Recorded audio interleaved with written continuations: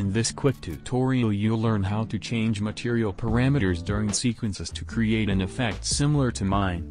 As you can see, when the jets fly near the island, the tree's leaves moves more.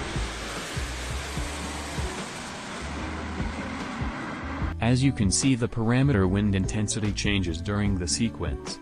Let's dive in the tutorial.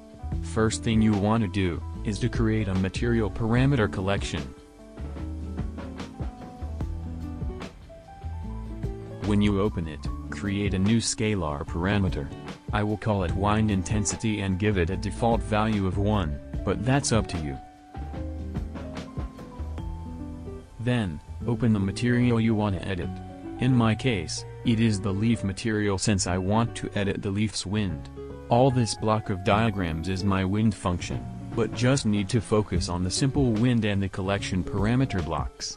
As you can see, the input wind intensity of the simple wind block is linked to the collection parameter. To link the collection parameter you've just created, place a collection parameter node. Then, on its details, add the material parameter collection you've created before, and choose your parameter. In my case it's gonna be the wind intensity. Then, link it to the input wind intensity of the simple wind node. Now you can go into your sequence and track the material parameter collection. When you select it, click again Track and select your specific parameter. Now you can edit the keyframes to make it change. Simple as that. If this video was helpful, consider subscribing to my channel to support me. Thanks.